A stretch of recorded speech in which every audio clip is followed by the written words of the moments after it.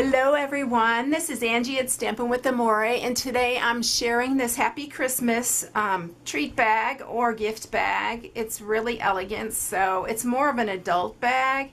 I was really inspired by this music paper. I love this paper, and you know it fits Christmas just perfectly. So this is this Christmas Designer Series paper, and it's the specialty Designer Series paper. I've shown you this before. It's got absolutely beautiful patterns, and it's a lot thinner than our regular Designer Series paper, but you get also twice as much, so a great value for this Designer Series paper. So that's what I'm going to use for this, and I'm using our oval layering ovals, and the Christmas stamp that I'm using is this Oh What Fun, and this is actually in our annual catalog. It was from last year, and it's one that I always go to because it has every sentiment on it. I just love this set, and I've used this more than some of my new sets this year because I just love the sayings that are on it. So I wanted to use the Happy Christmas, and it just fit this perfectly. So this is the bag I'm sharing today, and it's a super easy bag, but what really makes it is this little tag, I think. So let's go ahead and get started. So what you'll need for this is a piece that's, and this is our very vanilla because it goes with the Designer Series paper, and it's 8.5 by 7. And actually, I didn't cut this down yet. I'm going to have to cut it down. I thought I had it all ready. So we're going to cut it at 8.5 by 7. So this is 8.5 already. So we're just going to cut it to 7. Alright, so there we go. Now it's 8.5 by 7. I thought it looked big when I pulled it out, but that's what you're going to need for that. And then for our matting pieces, you are going to need two that are 2 7/8 by 5 7/8, and see how beautiful the other side is. But I really love the music, that's why I wanted to use it for this. And then you're going to need some scrap Emerald Envy, which is our new in color, and then your cherry cobbler, some scrap, and then you're going to need also a piece of cherry cobbler to cut up our scallop ovals from. So you'll need a pretty good size for 2 of those. And these are just for our petite petal punch and for our ivy that we're going to be using for our ivy for that. Let's go ahead and we'll go ahead and score this. And I love that Emerald Envy with the cherry cobbler. It's just beautiful together. So if you have that, try putting it together because it's really, really pretty. Okay, so on the 8.5 inch side, we are going to score it at 1/2. And again, I'm going to score it on this side like I always do. And then you're going to score it at 3.5, 4.5, and 7.5. And we're going to turn it and score it at 6 inches.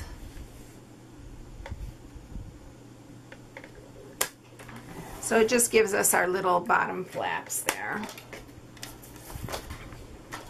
This is almost like one of those 2 4 6 8 boxes or bags. So this is just a little bit bigger than that. So we're going to cut this little rectangle off on the corner here. I hope you can see this because it seems like I've got a glare today. And then on the bottom, we're going to cut to the first score line, and I'm always cut a little bit out of here just to make it fold a little bit better. And then also on this last one here. Okay, now we're ready to mat it. So let's get our sheet music out. I'll grab some Fast Fuse.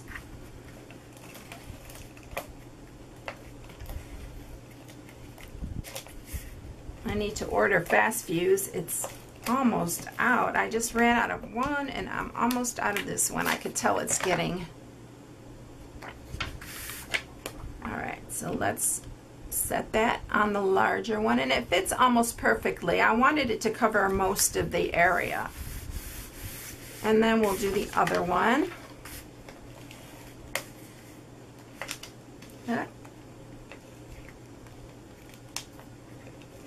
If I'm in a hurry, I always mess up my little check. All right, make sure your music is all going the same way. Actually, this one, it doesn't matter. Some seem to be upside down and some are right side up, so it doesn't matter.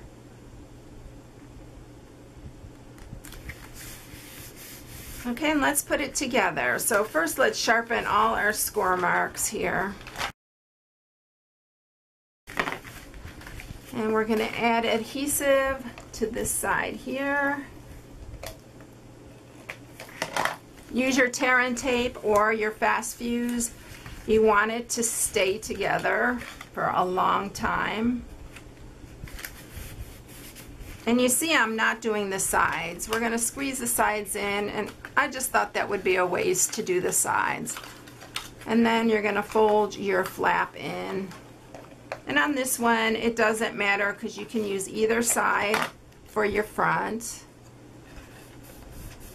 So this is going to be my front since this goes back. It just looks really nice. All right, to hold this bag together, I'm using our gold binder clips.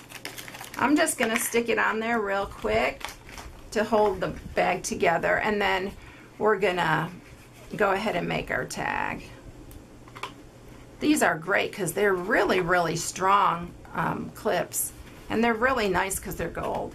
So I'm going to set that aside. I'm going to go ahead and stamp on some Very Vanilla. I'm going to stamp our sentiment, and I'm actually using Versamark, and I embossed it with our gold emboss. So we're going to use the Versamark.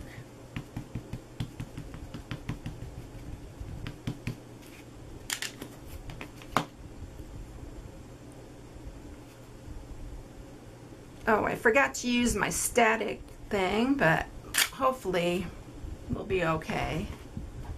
I do that every time I do a video. I usually really good about using it when I'm first working up the project. All right, so cover that really good. This gold emboss is so beautiful.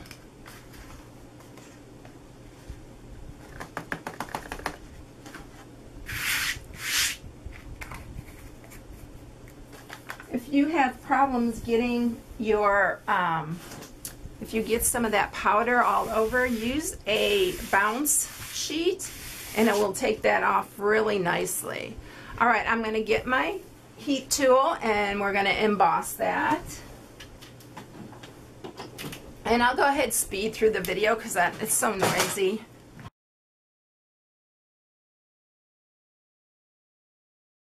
Okay, isn't that pretty? It's so pretty when it's embossed. All right, so I'm going to grab the Big Shot here really quick. And I'm using my magnetic platform.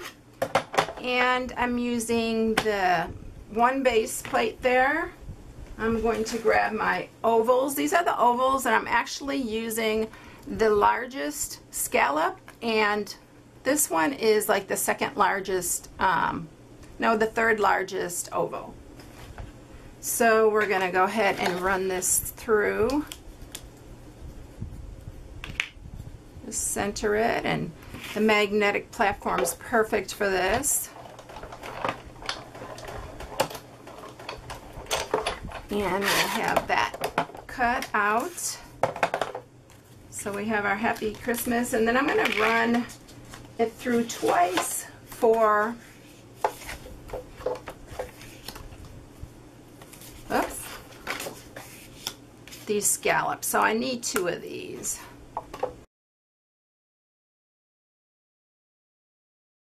Okay, so we have our 2 scallops and our Happy Christmas. So now we're ready to put this together. And I'm going to just use some Best Fuse again.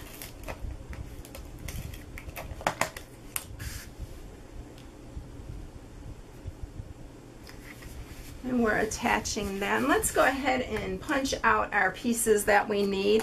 This is the Petite Petal Punch, and you're going to need 2 of those. And I've used this punch a million times. I love this for everything. I just kind of made it a poinsettia, or poinsettia, however you say it. And then this one, I'm just going to do 2 of these holly berries. Not berries, but holly leaves. Okay, so now, and I also have a piece of foil, and I'm just using a regular hole punch, and this is our gold foil paper, and that's going to be our centerpiece. So I need my, I'm going to use my Tombow here.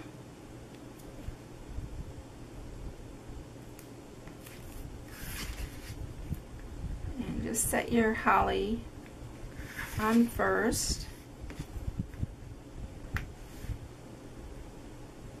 And I think I did 3 of them actually, so let's go ahead and do 1 more. I thought one was missing. And then this one goes in the center. Just don't cover your words.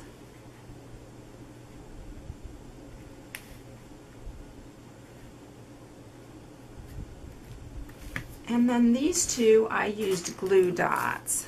And I actually just kind of pop these up a little bit with my fingers, just to make them look a little bit more dimensional,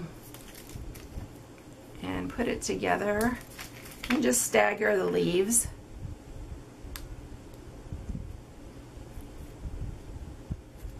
And then we'll use another glue dot to attach it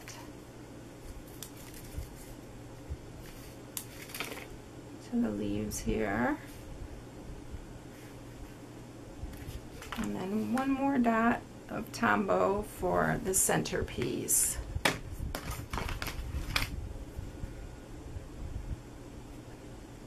don't want to mess that one up, so. And then you can fool with this and make them pop up these leaves a little bit more, just so it looks more dimensional. And guess what? I forgot my little gold trim here. And what I did actually, let me see if I can get that before it's dried. There we go.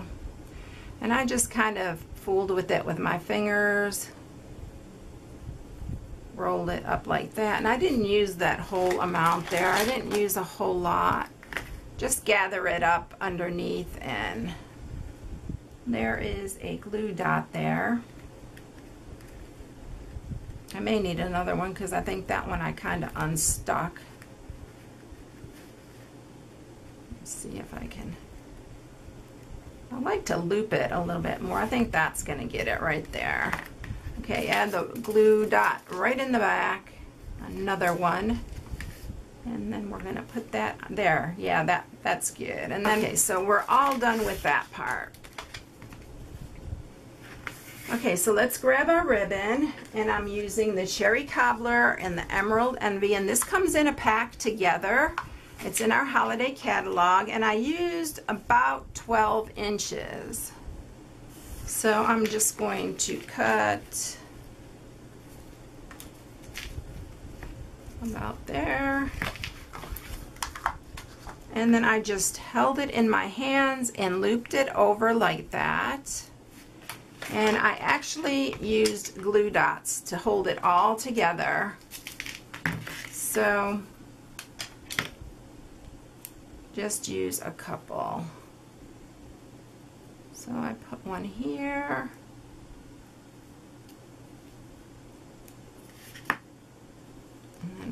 in the center,